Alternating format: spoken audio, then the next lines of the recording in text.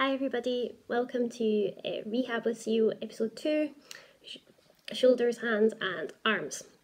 So I just want to say to start with, I've been so overwhelmed and so grateful for all the lovely feedback I've had on the first video on the head and neck. I've really been blown away with it. Like, thank you so much. I wasn't expecting it to be so popular or people to find it so useful, so I'm really glad that you're finding it useful, and I hope you continue to find these videos helpful. Like I say, any burning questions, drop me a line, I'll try to answer it as best I can. I actually got some questions about some neck stretching after the first video, so I'll start tonight's video with a little stretch for the neck, which actually leads in quite well to the shoulder work we're going to discuss. So yeah, I just hope you keep finding these helpful and informative, and like I say, if there's anything you want to add or want to know, just drop me a line and I'll do my best to add it in, just like I will with this neck stretch. So tonight's, we've got Sid again. He's going to be our dummy for this evening, and the sort of gadgets and gizmos that we're kind of going to use tonight. We have rolled up bath towel, that you can use that instead of a foam roller. I've also got this like half plank device, not really sure what you call this, but that's quite helpful. Instead of foam roller or a bath towel. Got a little rolled up hand towel, broom handle, you can also use golf club, spiky ball, tennis ball or Franklin ball, it's up to you what you want to use. And I've got trusty teaspoon and my butter knife. Again, not sponsored by any products, these are just products I quite like to use. So before we start on the shoulder stuff, I'm just going to quickly show you this little neck stretch because it's actually quite lovely. So it's got two progressions from the offset. The first part you want to do is, if we're doing the left side of your neck, you're going to take your right ear towards your right shoulder and just gently bend it off like that. You can dangle there 10, 20, 30 seconds, see how comfortable it feels. You can then, at the end of whatever your preferred time is, take the arm of the side you've bent to. So in this case, we're stretching the left side, right ear to right shoulder, right arm up and over, and just give your head a nice little cuddle. Well done, you're doing really well in self-isolation right now. And you're just going to let the weight of your arm lie on your head. I know it looks a bit daft, but believe me, it's a lovely stretch. So again, 10, 20, 30 seconds, see what best works for you. And then the next progression to that is a really subtle further tilt of your head using the weight of your arm towards that right side. With this spare left hand, what you can then do is just gently walk it all the way down towards your knee, and that just opens that up a little bit further. You can do that to both sides. So just do it to comfort level. If you're getting dizzy, come out of it, just be safe. So moving on to shoulders, hands and arms. I'm not going to lie, shoulder's not my favourite joint of the body. I'm more of a jaw and foot kind of gal. Shoulder's really complicated, bit of a design flaw really. It is super mobile, which is good because it means we can do so many things with it. You know, you can bring your arm way straight up, way out the back, off to the side, across your body. You can do circles with it. It's great that we have so much movement in it, but because we have so much movement in it, it's a very unstable joint. And that's not great because it can lead to having so many problems. It's really unusual for you to break a shoulder. You would have to be like involved in a really traumatic fall, really traumatic road traffic collision. Most likely you're going to dislocate this bad boy in here, this humerus. But that's just because it's just so mobile. Basically, like I say, it's a design flaw. The actual head of the humerus, so the top of your shoulder, or the top of your arm bone coming into your shoulder, is actually too big for this joint in here, and that's why it can quite easily pop out. So, basic shoulder anatomy, 17 muscles make this guy move. That is a lot of opportunities for things to go wrong. And so when people come in and they say, oh, I have a shoulder problem, a cold sweat drips down my back a little bit because it can just be so many different things that are causing it. You can also have problems from the neck coming into it. So yeah, it's just a lot to go through to get it right. You've also got 4 joints. So I'll run through them first, then we'll go through the muscles. So kind of going from medial side of the body laterally, you've got your sternoclavicular joint, so basically where your collarbone inserts into your breastbone. You then have your acromioclavicular joint, which is basically where your clavicle comes onto your scapula. You then have your glenohumeral joint, so you can see that there, where your humerus, so your arm bone, comes into the shoulder blade, or articulates with the shoulder blade. And then you kind of have this pseudo joint on the back, where basically your shoulder blade is interacting and articulating with all these ribs and all the muscles at the back of the shoulder. So people aren't always aware that there's muscles and stuff going on behind that shoulder blade that can also cause you a lot of dysfunction. So again, if people maybe break an upper rib, or they crack a rib through contact sport, or like a road traffic collision, or like I've done in the past, I had bronchitis and sinusitis at the same time, and I coughed and sneezed so much that I cracked a couple of ribs, and that can cause a lot of shoulder dysfunction, particularly if it's upper ribs and it's upsetting that scapulothoracic sort of pseudo joint in there. So just a quick rhyme off the 17 muscles that affect your shoulder. Some of you will know if you go to the gym a lot. I'm sure there'll be ones there that you've not heard of, but just to give you a brief overview of kind of what's going on here and why it's so complicated. You've got deltoid, supraspinatus, coracobrachialis, lats, pec minor, teres major, teres minor, biceps, triceps, infraspinatus, subscapularis, traps, left scap, rhomboids major, rhomboids minor, serratus anterior, and omohyoid, which is actually a muscle in the front of your neck that interacts with this little hyoid bone that we spoke about in the head and neck video. So, like I say, other than sort of breaking some ribs or cracking some ribs, being involved in shoulder dysfunction, we can break collarbone, clavicle, again, slip, trip, fall, contact sport, road traffic collision. That can cause a lot of shoulder dysfunction later on, even when it's better. Slip, trip, fall, we can dislocate this humerus, not great. And you can also have brachial plexus entrapment, which can be a problem from the neck, or it can be a problem through all this being super tight, all this musculature being super tight. So brachial plexus is basically a collection of nerve endings that come down your neck and spread out across the upper body to control the arms and hands and wrists. And there's blood vessels there as well. So if any of this musculature gets really, really tight or damaged, it'll then start impinging on these blood vessels and nerves, and that can then start having issues further down the chain. So you can have issues with brachial plexus compression too, which is not what we want. So we'll do some techniques tonight to try and open up all that anterior shoulder joint.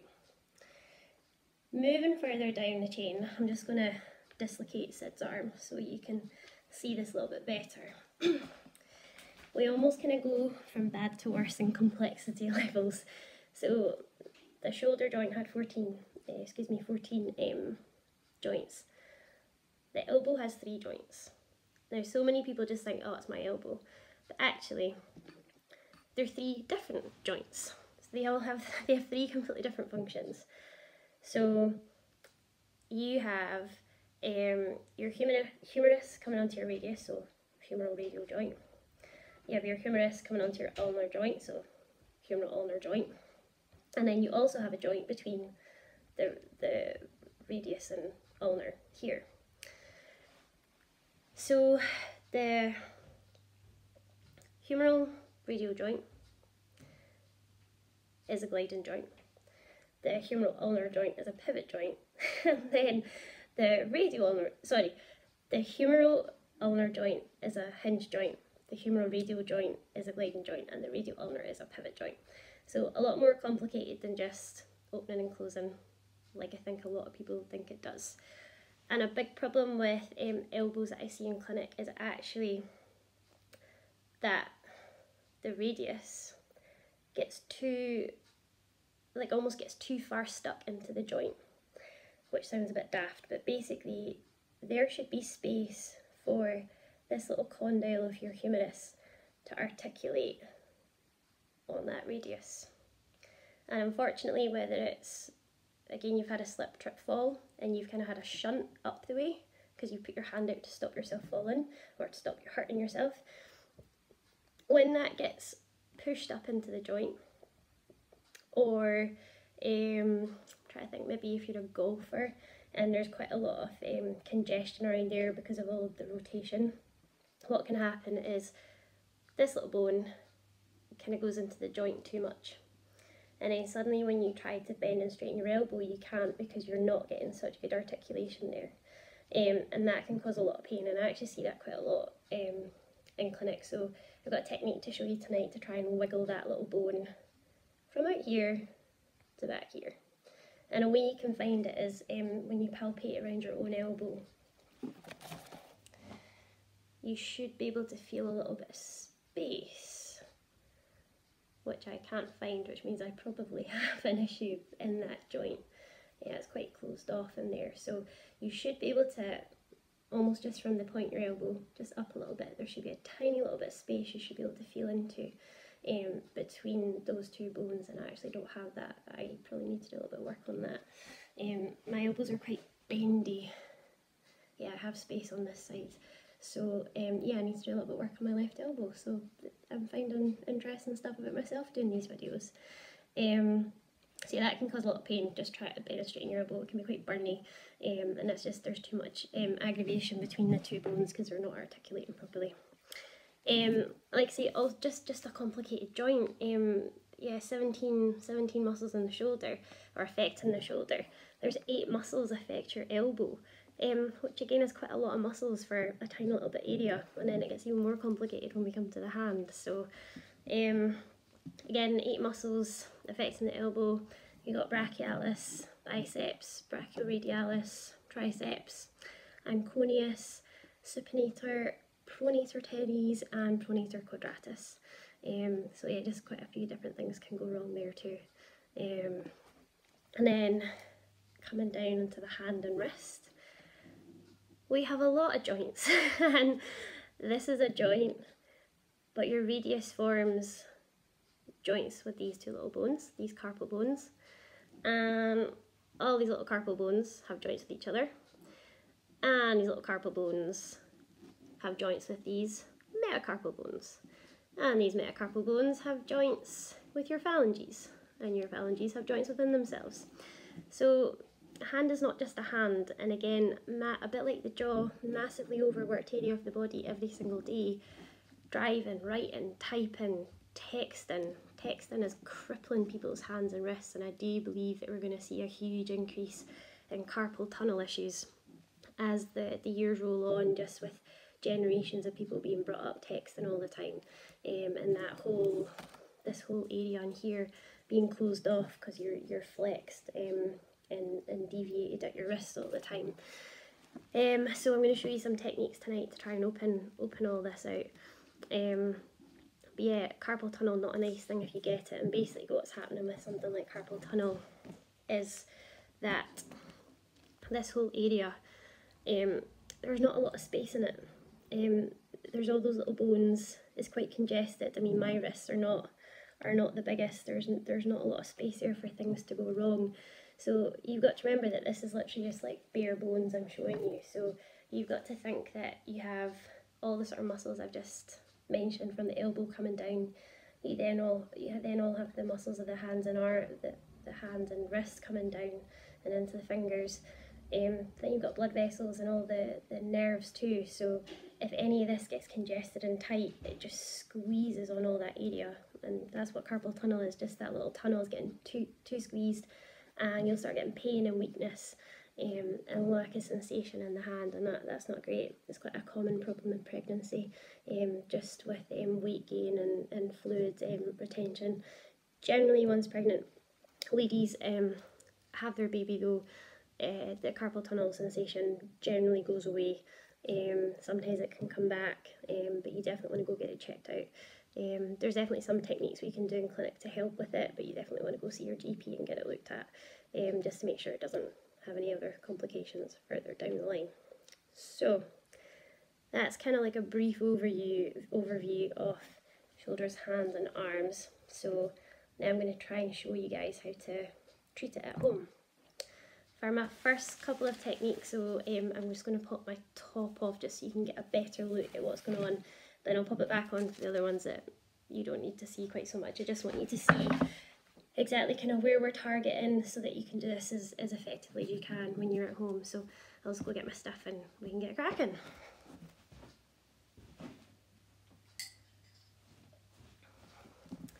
So the first kind of stuff I want to show you is how to open up all this clavicle, collarbone area and all through the front of this shoulder, and then we'll work through the rest of the hand and arm. But I just want to show you this so that you can get a proper view of what's going on. So like I say, we did that really nice lovely neck stretch to open everything out to start with. What you can then follow that up with is doing a Mackenzie stretch like I showed you the last time, where you're lying flat on the bed, shimmy yourself to the end, dangle your neck off the end, a little rotation 10 times, sit yourself back up. You can then follow off with some more lovely Franklin ball work. So all the way through anterior lateral neck, down across your chest, just to start opening pec and all that up. Because a big thing I get asked about in clinic all the time is tension through shoulder blades, and that being a really congested and dysfunctional area too. And actually, the thoracic spine as a symptom is actually usually the pec major, pec minor, and too much forward posture. So typing, texting, driving, that's restricting all this, tightening everything up and massively over lengthening through that thoracic spine. So if you can take the tension out the front here and drop that back, your thoracic spine will be a little bit happier with you and hopefully not as grumbly. So like I say, Franklin ball, work all the way through the chest. You can work it right across the anterior shoulder joint. You can, like I say, go up into the neck too. Then I get my little butter knife. You got your trusty teaspoon. Again, with or without wax, it depends on how dry your skin is. I'm not going to use any wax tonight, but you can use baby oil, olive oil, a little bit of wax, facial moisturiser, facial cleanser, whatever you got kicking about. And basically what you want to do is a little fanning motion just across that anterior shoulder, just to help open it up a little bit. So just off the edge of your collarbone is where you want to start, and you just want to fan down from there and across, and you can work that into the arm if you like, and you can come right across your chest, just following the line of that collarbone and all the way down, and you can do that to both sides. What you can then do is, again, depends on how dry your skin is, if you want a little bit of wax or not. Fingers start just past Deirdre Barlow, so you can see Deirdre Barlow in here, just from the head and neck video, and you can just gently work along that collarbone with your finger. You'll probably find there's quite a lot of little yucky bits in there, all those little myofascial adhesions, and you'll probably find it feels like a little bump that you're going over.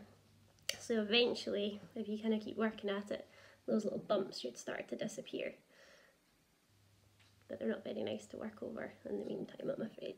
So you can do the top side of the collarbone, and then you can do the underside of the collarbone, so the inferior side. So again, you can see where my Deirdre Barlow is inserting onto my sternum. So just come off the side of Deirdre Barlow, so your sternocleidomastoid, and work along the underside of collarbone just to the edge, just where it comes into your shoulder.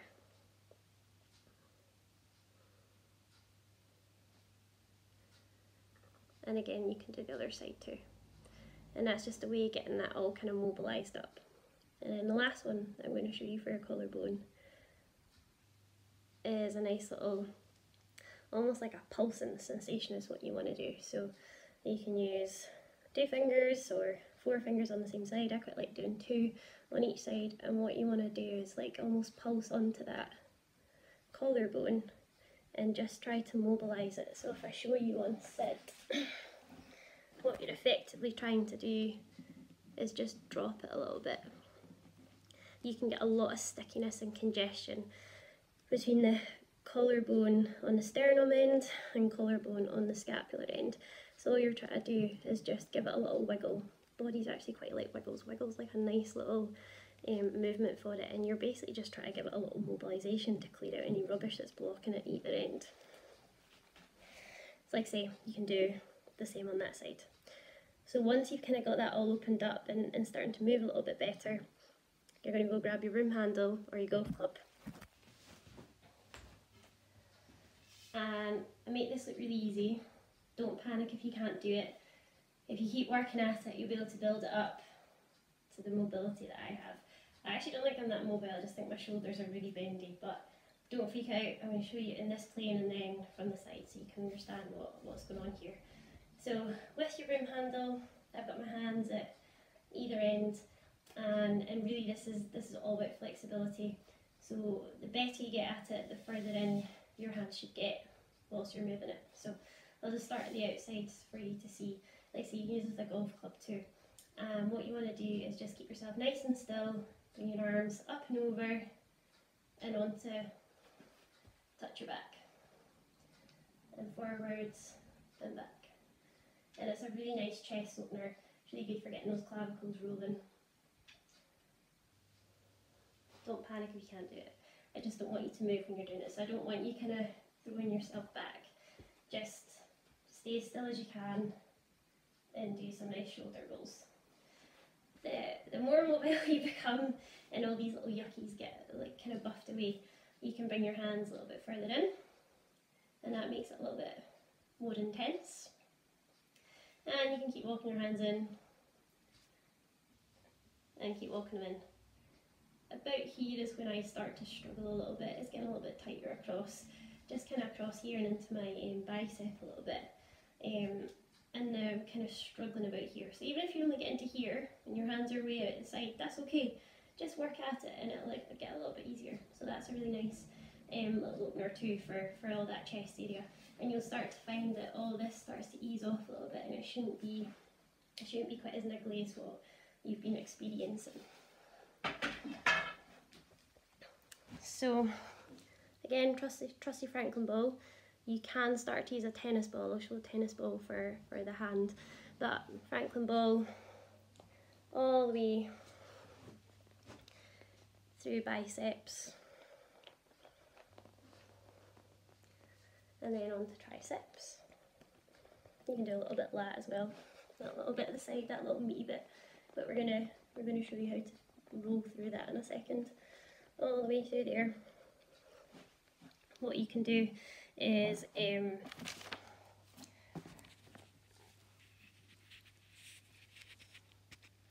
hand on the ball and work your hand through it. That's really, really nice for the hand. Use it with the tennis ball too, doing that. If you want to work triceps with the ball, just rest your arm on the ball and roll along the length of your arm. That's actually quite a nice one. I'm going to show you on the bed, because then I'm going to show you how you can use a foam roller with it and do some little techniques with that foam roller or the ball, just to open up your tricep a little bit more and then down through into lat.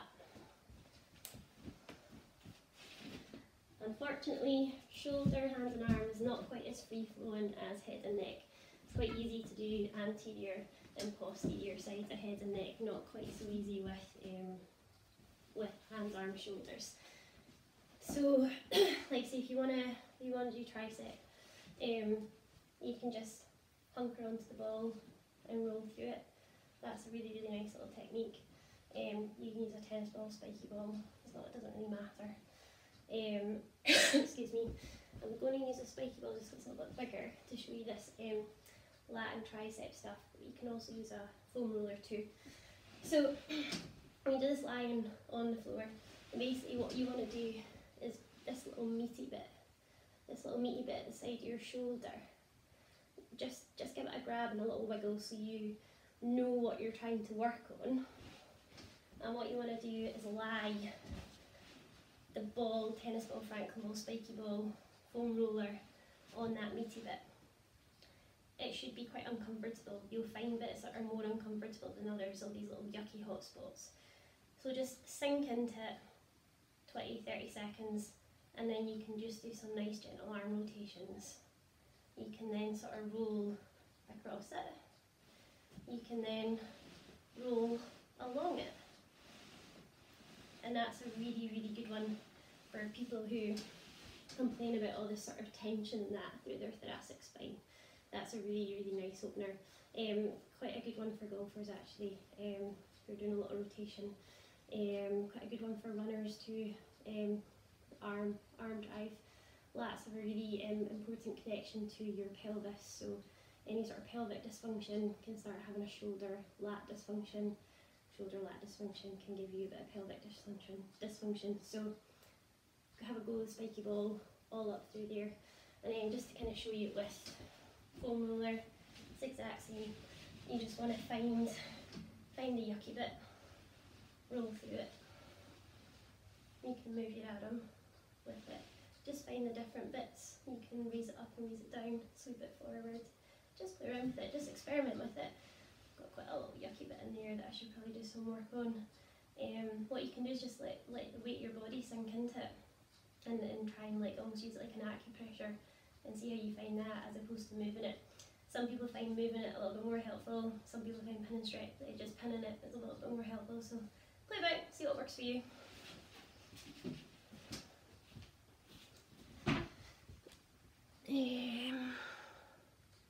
Oh yeah, cool. Right, we can put my top back on. No need for it to be off anymore. So, little one about the elbow. It's a really, really good one. Again, this is great if you've had a slip, trip, fall recently, or if you're desk bound. So, little hand towel rolled up. So again, it's kind of a little bit like collarbone. You want to do almost like a pulsing action with it. So, crook your elbow, towel in there, just bend your elbow, and all you want to do is just a really gentle pulse of that arm towards you. And what you're basically, trying to do is just gently open up all that elbow capsule. It's a really nice little technique. It's really, really simple. You just find a nice little gentle stretch all through that. Further to that, you can get your teaspoon. I've got my little butter knife. You can do some really nice work all around there, just like in a nice gentle scraping motion. You know, scraping and gentle should probably not be in the same sentence, but that's really nice to work all around there. What you can also do is from your elbow, you'll be able to find like a sort of gully between the bone and the tissue. All that gully there, and then all this gully down this side. Get your trusty teaspoon and work through that gully. Now the sort of, I guess the technique, if you were fanning up here, you could fan across here, but I almost think it's like peeling potatoes. You're almost doing like a peel and tatties action. You're sort of peeling the tissue towards you as if you were making tatties, or peeling tatties. And then you can do the same on that side of the gully.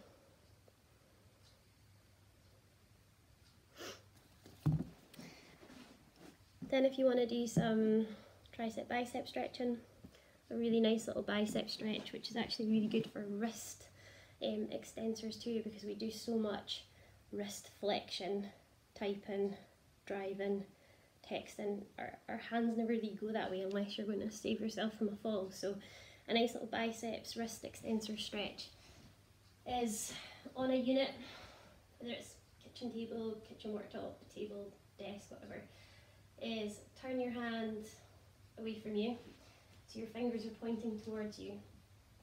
Keep the palm of your hand on the unit, and all you want to do is just gently lean back whilst keeping your hand on the unit. You get a lovely stretch to that whole front of forearm. If you want to involve a little bit more bicep, it will be getting your bicep, but to just get a little bit more, you can just push the shoulder forward whilst keeping the weight on the back of this hand, and that you'll still keep getting that lovely stretch through here, but it just gets a little bit more biceps involvement. Then to the opposite of that, so your tricep, you want to, if you're doing the right side, take right hand up and over to middle of shoulder blades. Spare hand, take it onto your elbow and just gently push it back. And you've got a nice lovely stretch to there too. What you can then do is start doing like a resisted technique. So once you're holding that position, you can try and push this elbow forward whilst you use this hand to stop it basically. And that's really, really nice for that too. And that goes really well with the foam rolling of all that lat, because lats and tricep have a really strong connection. So those are good to work together as well. And kind of last to finish off is the hand. So like I kind of showed you earlier with your hand working its way through the ball, get your trusty teaspoon or your butter knife. And what you want to do is work across the palm and through each of the fingers. And I promise you, your hand will feel like it doesn't even belong to you afterwards. It's a really, really lovely technique to do. So again, it's almost like a peel and tatties type technique. That's as scientific as I can word it. Like I say, I try to keep these fairly casual. I don't want to pickle people's brains when they're self-isolating. But yeah, you're basically just working over this whole palmar side of the hand, and it's really like peel and tatties. It's as scientific as I can say it. You'll probably feel and hear when you do it to yourself lots of little popping going on, and that's just all these little yucky adhesions that are gathering because we're doing too much sitting, driving, texting, typing. So that's really, really nice to work all through that.